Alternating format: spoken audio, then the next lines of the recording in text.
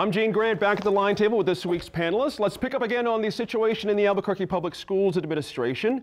APS Chief Financial Officer Don Moya filed a whistleblower lawsuit this week, alleging that he was offered the job of deputy soup, but the job was taken back by Superintendent Valentino after Mr. Valentino spoke with Governor Susana Martinez and Education Secretary Hannah Scandera.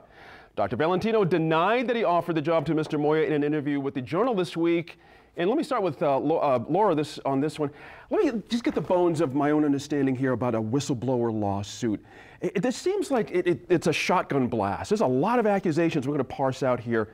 Is this a particularly clean whistleblower lawsuit, or is it loaded with stuff that just makes it kind of murky? Well, I think in any claim that any claim that gets filed will have a lot of information, because it's a broad sort of approach. But the real substance of the whistleblower allegation is that he was essentially raising an issue with regard to hiring somebody that he felt was not appropriate to be hired. And in doing that and raising that and basically raising alarms and saying this is not somebody who we should hire, he was then placed on administrative leave as a result of that. And that's really the substance of it. There's a lot of other allegations around it, which I think help to flesh out his version of this story. A lot of that, if it moves through the process, could be narrowed down into just the substance of the whistleblower action. But ultimately, I think, that's up to however APS decides to approach this in litigation, whether they want to settle or whether they want to, move forward through a process that includes discovery. And it's a double-edged sword if they go that route. Do folks, can they keep their jobs while they have a whistleblower lawsuit in process? Typically, he's on administrative leave right now, and it's unclear whether there's been any additional action. Typically, if somebody's filed something like that, they maintain whatever their current status is. Gotcha. So whistleblower, under the Whistleblower Act, you can't add additional retaliation. So any action that they take, like removing him, could be seen as retaliation under that Whistleblower Act. So typically, they will be left in whatever their status is currently. It's unusual that somebody would file this, though, if they haven't completely been discharged yet. And so this is, I think, somewhat unusual that he is on this paid administrative leave status. But I think in terms of the value to the school district, it's a real problem to have somebody basically on paid administrative leave, not functioning for the good of the of the district, and still retaining a salary while they're also suing the organization. So I think it's incumbent upon the board to try to deal with this quickly and settle the matter or address the allegations quickly so that it doesn't draw out into long litigation. That makes sense. Thank you for that, for sure. Senator, let's get to the juicy stuff. There's an allegation that's, Governor Susana Martinez and Education Secretary Scandera met with him physically, was not particularly impressed, and influenced the decision to not make him be the deputy superintendent. I got to think, I don't know if we keep logs at at our state roundhouse like we do at the White House about who goes in and out of the building. I got to imagine there's a way to find out if the man actually met with these people or not at some point. He said he met with them. Well, he said he did, but there's other people saying it never happened. So it's tricky. I think that back to the suit does charge Scandera, Martinez, as well as the APS board and the district with, improperly putting him on leave after he did this action, which was to save taxpayers' money. That's the classic whistleblower suit. What's unusual about it is the connection between the governor and the education secretary. And what makes that connection is the email, that was sent, the text that was sent ineptly by Valentino to Moya, and it was supposed to be for Scandera. No one is answering why was he communicating with Scandera? Why was he communicating with anybody about him going after somebody in his own shop? Yeah, but although Mr. Valentino says that he was it was incumbent upon him to contact that's wrong. There is nothing that requires that, and that is very, very suspect. It looks very much like this was a good old boys operation that Valentino knew Scandera, and also obviously Jason Martinez was being protected. Yeah. Well, this is steeped in politics. Shock. Right. New Mexico politics is involved in this. I mean, the law firm that filed the whistleblower lawsuit has Brian Egolf as one of its partners. He's the House Minority Floor Leader of the Democratic Party.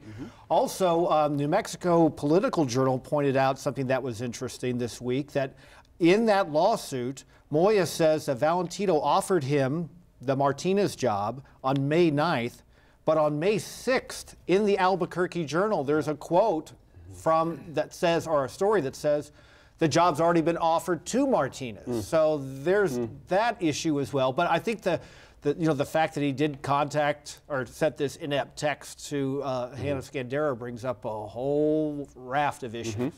Why would you imagine, Daniel Foley, that the governor's office would mention Bill Richardson and try to hang Bill Richardson around Mr. Moya's neck somehow, as being a hack, as being just a lot of different. Was that language surprising to you? Why was it surprising that this governor was tying anything to Bill Richardson? Yeah. No, it's not surprising. I mean, why would they do that? Well, I mean, what purpose would that serve? Because Governor Richardson, whether you like him, dislike him, doesn't matter.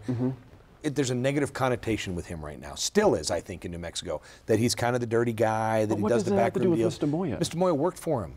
Mr. Moya worked for him. A lot of people have worked for Mr. Right. Richardson. So, I mean, but if you're gonna, but Gene, if you say that this governor is kind of got some baggage, and Gene worked for that governor, it's the exact same thing, Gene, when they talk about Heather Wilson. They go back and say, well, you worked for Heather Wilson, so somehow you're related to the shenanigans that went on. I think that's the thing they're trying to craft. I do think, I think it's interesting the timing of the Moya lawsuit. You know, that he got put on administrative leave. Nothing was said by him. He kind of went dark for a few days. This Valentino thing blows up. Then he comes out with this lawsuit now that's in line with all the stuff that Moya, that Valentino has now done with Martinez and all this other stuff.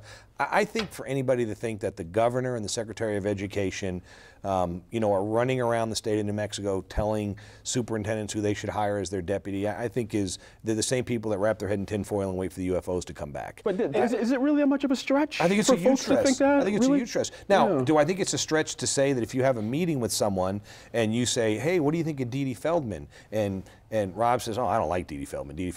That could happen in a conversation. Then whatever I do with that information, I do. I just find it hard to believe that Scandera and the secretary and the governor are sitting around saying, how do we get ourselves involved in hiring Moya, firing Moya? They clearly don't like him. I mean, the guy's, as the CFO of APS was posting pictures and stuff that he has said that nobody in that position should be doing to any governor or any secretary of education. So there's clearly no love lost between them.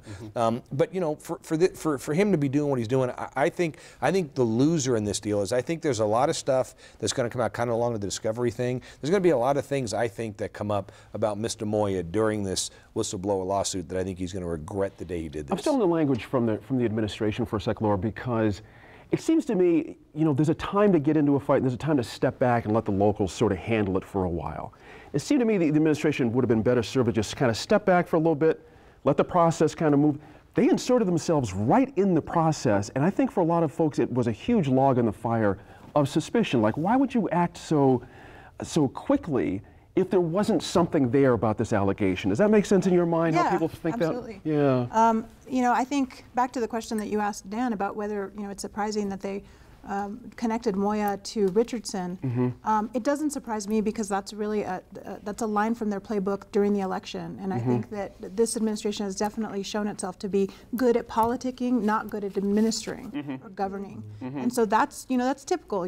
Oh well, the Richardson thing worked. We're going to connect him to Richardson, and that everybody's going to. The problem is that when you peel back the layers, you see that this administration has gotten very involved in personnel issues and detailed issues of who gets hired where, and whether officially or unofficially, there's a lot of influence that's being peddled. And may I throw in, including the school board, this last school board go around, right? It was highly politicized. Publicly getting involved, spending pretty big bucks for a very low-profile election for Albuquerque Public Schools, and getting their major critic tossed off the board. That's not a low profile, but it's not a low profile election. I mean, education education has been a cornerstone of every governor, regardless, you know, in my lifetime, they all talk about education. And here you got the largest school board in the state with a very vocal critic of your policies. Whether you agree with them or not, you got a very vocal critic of your policies. But shouldn't that be left alone to the locals to parse that out? Isn't it the voters' job to parse that out? How did the voters not parse it out, Gene? Well,